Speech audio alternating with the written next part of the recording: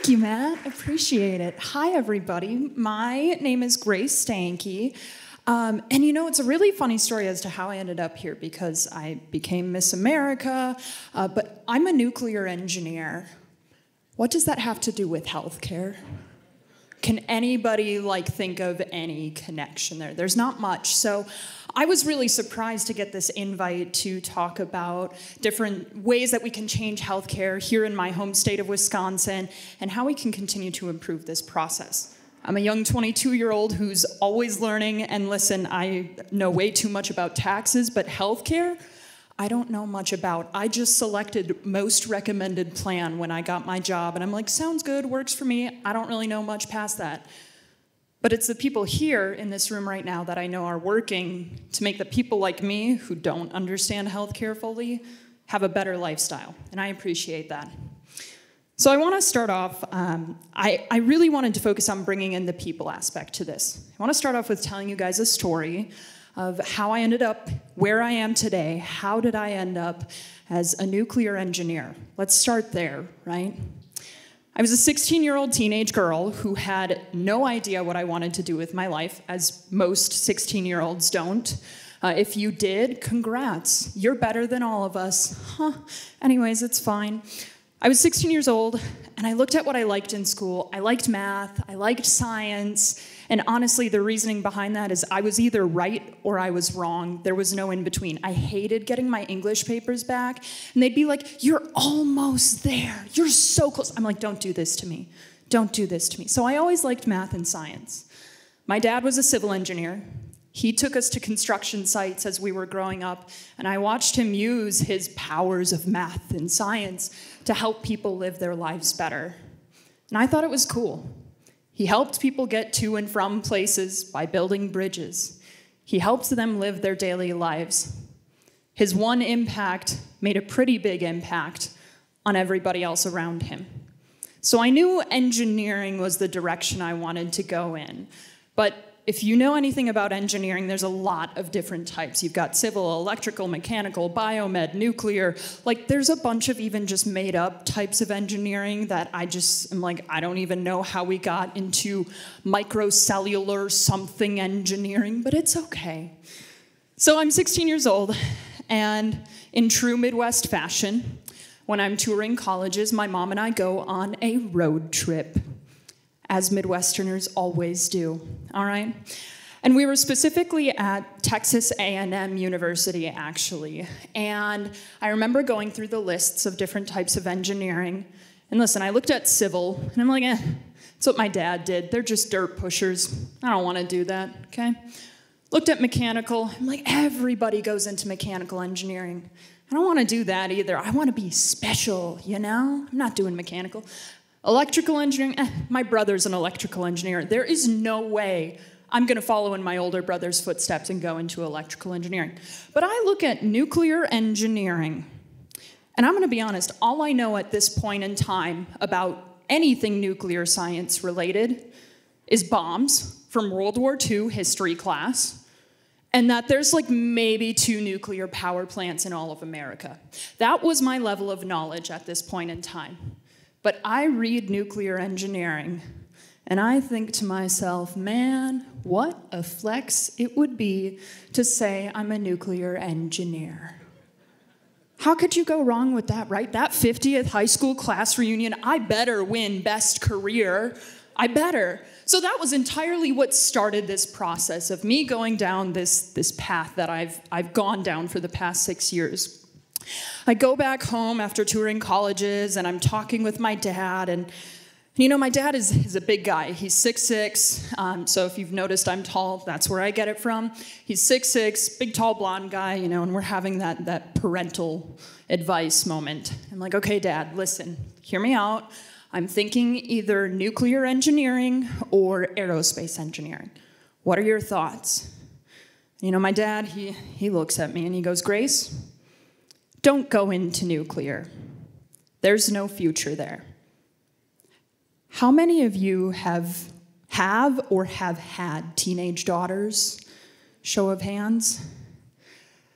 When you tell your teenage or former teenage daughter not to do something, what does she do? she goes and does it.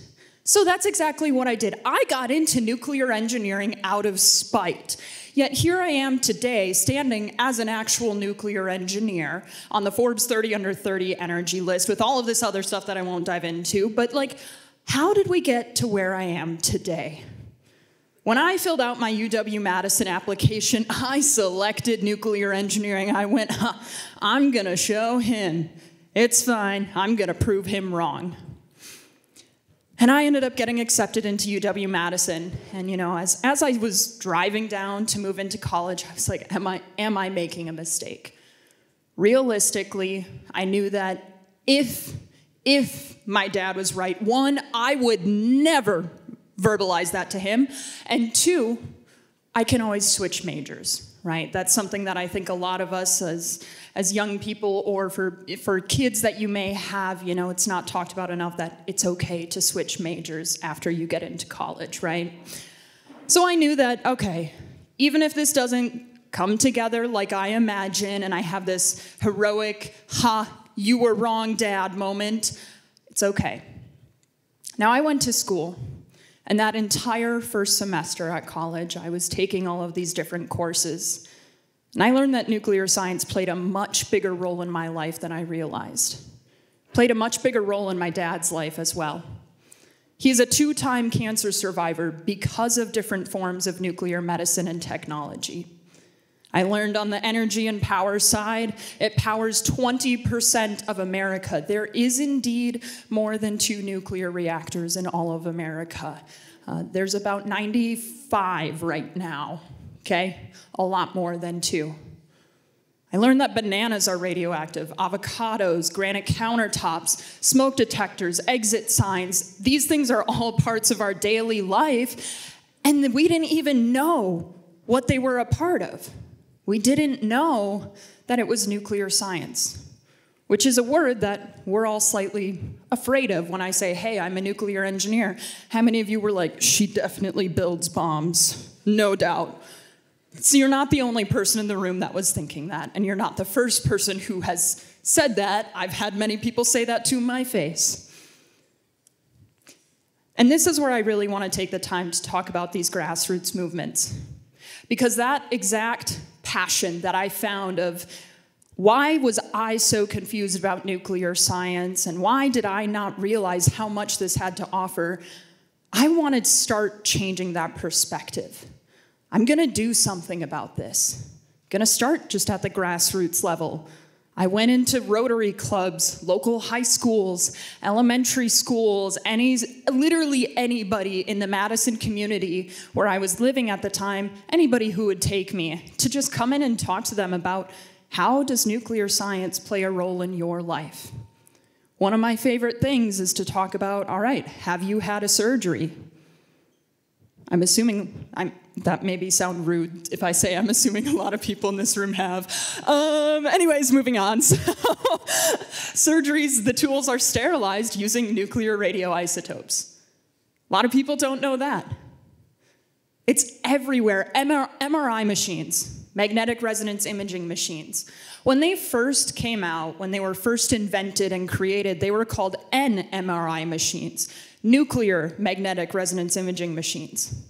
But people wouldn't get into them because they had that scary word nuclear in the beginning. So they just got rid of it. And now it's a commonly accepted and widely used piece of technology in the medicine industry, right? It's everywhere.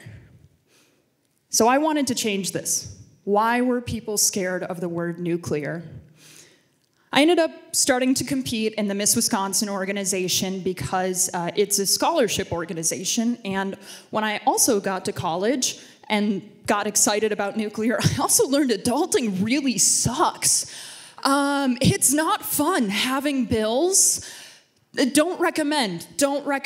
Anyways, so that was one thing that freshman year of college, I realized I needed help paying for school. I needed help to make my way through it. I started competing in Miss Wisconsin to not only gain those scholarship dollars, but to help give myself a platform to discuss nuclear on a wider level. And I dealt with people who would scream in my face, who would curse me out, who would say some really obscene things to a 17, 18-year-old girl at the time, just because I wanted to talk to them about nuclear science. Chances are you're going to have similar experiences like that too. When you're working on solving this huge problem of healthcare within the state of Wisconsin, not everyone's going to be great. Not everyone's going to be friendly. Not everyone's going to be welcoming and accepting. What I do now, as I've continued to grow and establish this advocacy that I do in terms of nuclear, I look back to the Midwest a lot. Now, I'm really excited that we have not just Wisconsin people here, because it truly is a Midwest thing. There are 3 things from the Midwest that I'm eternally thankful for that I had instilled in me. And I Googled, what are the top 3 traits that Midwesterners have? And the top 3 things are really fun. The first one is kindness. We all know Wisconsin nice. We all know that we're always holding the doors open for people until they literally drop. Like, that's just how it goes. We're probably going to hear a lot of jokes about that from Charlie later tonight, and I'm super excited. I don't know about you guys. I've never seen him before. It's going to be fun. So in that aspect, kindness is number 1. Does anyone want to take a guess as to what number 2 is?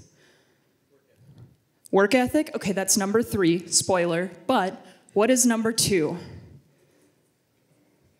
The weather is unpredictable. How is that a personality trait? I don't know, okay? But we're going to start with item number 1, kindness. And I want to take you guys back to my dad going through cancer and the 2 times that he went through it. The first time I was in 4th grade, I honestly had very little concept of what was going on. I didn't understand cancer. I didn't understand anything other than my dad is really, really sick, and I don't know why I'm spending Easter with other family instead of my parents. That's all I could recognize at the time. My parents were in the hospital, and they didn't want their kids spending Easter in the hospital. So we spent time with other family. And it confused me. Thankfully, throughout that process, my dad healed and went through all the chemo, all that sort of good stuff. Whatever they did, I don't fully know. And he recovered. And it was about 3 years later. I was in 8th grade. My older brother and sister had gone off to college at this point, so as the youngest child, of course, I got the great family vacations. It's okay, no worries.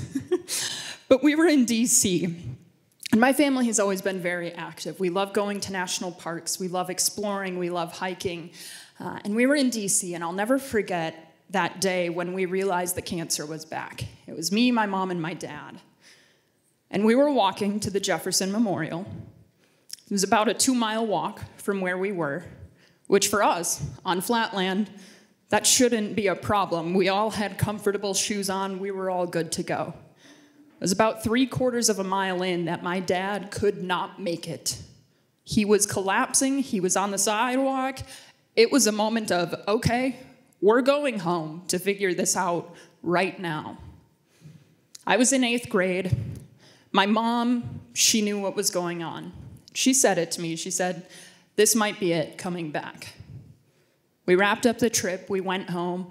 The doctors confirmed it. His spleen had grown to the size of a basketball with cancer that had filled it. His stomach had then in turn shrunk, and he wasn't really able to take food at that point because his stomach had shrunken so small. So very quickly, they had the surgery to remove the spleen, and it's really, really weird because my dad was like, can you take a picture of my spleen? Is that common? Like, is that normal for surgical patients to be like, hey, can I get a picture of the organ that you're taking out of me? I don't know, weird things, but I do have the picture if anybody wants to see it. It's the surgeon just all geared up, and it's literally like, it's I don't know, man, it's weird. So he had the spleen taken out, and he had the cancer left in a couple of lymph nodes. Now, I was a freshman in high school at this point in time, and I was in biology class, and it hit a lot closer to home when I learned about cancer in biology that day, it hit very close to home. I was scared. I suddenly understood the science of what was attacking my dad on a basic high school level, but it wasn't just little fourth grade me being confused anymore. I knew I wanted to be there for my dad. I knew I wanted to have him. Oh my God, I give this speech and I can do it on my own and I never tear up, and then I'm on the stage and I tear up. Anyways, I knew at that moment I would want my dad walking me down the aisle.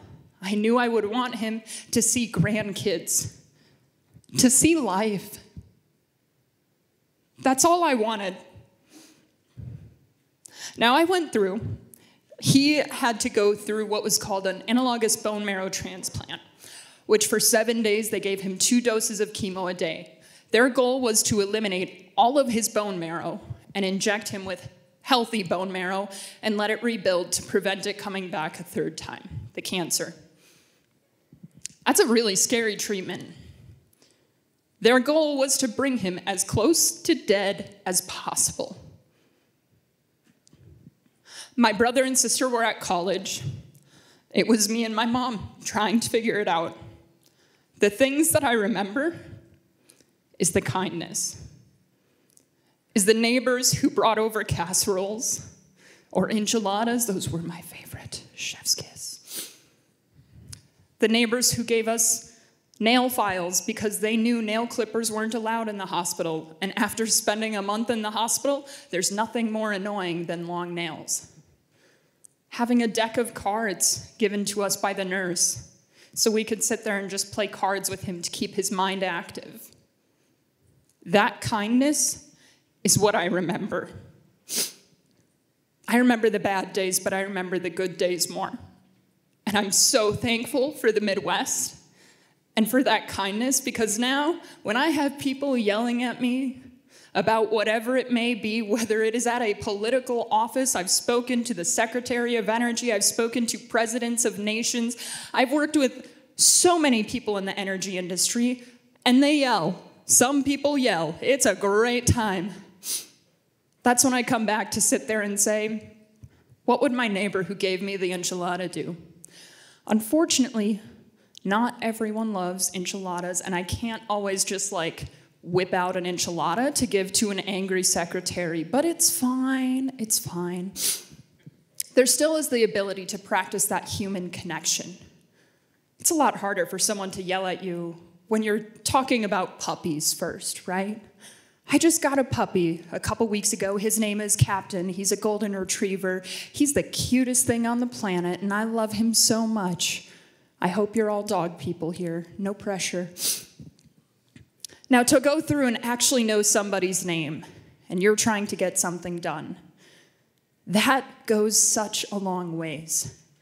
Which sounds really wild, because I know you all are Midwesterners, and you get it.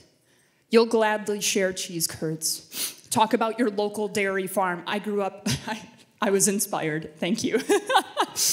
I grew up not too far away from one of the primary Mullins, so for me, coming in here and seeing Mullins was a little bit of a taste of home. It was really cool. And that's something that I'm so thankful for, is that kindness.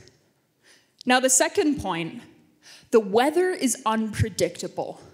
You know, when I first saw that, I kind of was like, okay, we're just going to leave it at that, because that's not a personality trait. But I talked about this with some friends, and one of my friends came up to me, and they made a really good point. They're like, no, that means you're really ready and versatile to handle any situation. And I'm like, you're right. When we got 20 inches of snow, when we were only supposed to get 2, and the shovel was left out by the shed, my dad looked at his resources and said, Grace, go get the shovel, have fun. Thanks, Dad, love you. But we're resourceful. We make the best of every situation because we know that some things are out of our control. So what is within our control, and how can we optimize it? That's a Midwesterner. That's not everywhere. I recently moved to Delaware in March. Sad. I do plan on hopefully coming back to Wisconsin at some point. And listen, I get why East Coasters don't road trip, first of all. Because like traffic in general, oh my God, I want to cry. I had my entire time of living in Wisconsin for 6 years driving as a driver, I honked my horn once. And it was because someone didn't see me while they were merging over, and I'm like, oh no, please don't. That was the only time I've honked my horn.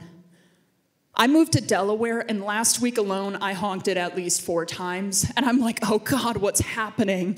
I don't like this. Now, the third trait, hardworking. You brought that up. That is something that is so true. This grassroots work doesn't just happen. It doesn't take just one person. It doesn't take just 2. It takes a community and a village. And we see that in this room right here, right now. You all showed up here for a reason. You want to make this better. You want it to be better for 22-year-olds like me, or for whoever it may be, the doctors. It's something that I was learning a lot about in the last talk when it comes to healthcare. I'm like, oh, this is really cool. I'm going to save that tab on my phone for when I have to get surgery. Thank you, Dr. Keith Smith. That's seriously, hands down, props to him. But you're here to do better. Just like 16-year-old me who liked math and science and wanted to just do better for the world around us. I strongly encourage you guys to remember that kindness, no matter what circumstance you're in, especially, I'm going to say this because I know that this is an okay audience to say this in, especially when working with government agencies or working on the government side. There's a reason it exists, but we have to exercise kindness and patience to understand how can we make this better, not just for our end, but for their end too. How can we optimize this for everybody involved? Asking those questions and taking the time to do the hard work matters. I could go into a really long story about how we do that at a nuclear power plant, but I feel like this isn't the audience for that. Do you guys want to hear about that? Contributes to safety of nuclear power? It's okay, we won't. But it is so crucial. It is so crucial to remember those 3 traits. Because this isn't going to be something that is just affecting Wisconsin. I know that this is the first meeting, but Dr. Keith Smith made a really great point too. You're starting the conversation right here, and it's going to grow immensely. It's going to grow nationwide. Remember that kindness. Remember that even when the weather's tough, you can always make it work. And remember to put in the hard work for it. That work ethic, it's amazing. Now with that, I'm going to leave it at that. Thank you guys so much for everything, for taking the time to listen today and to be here today. I really appreciate you listening to me as a non-healthcare person. You all are the best. Thank you.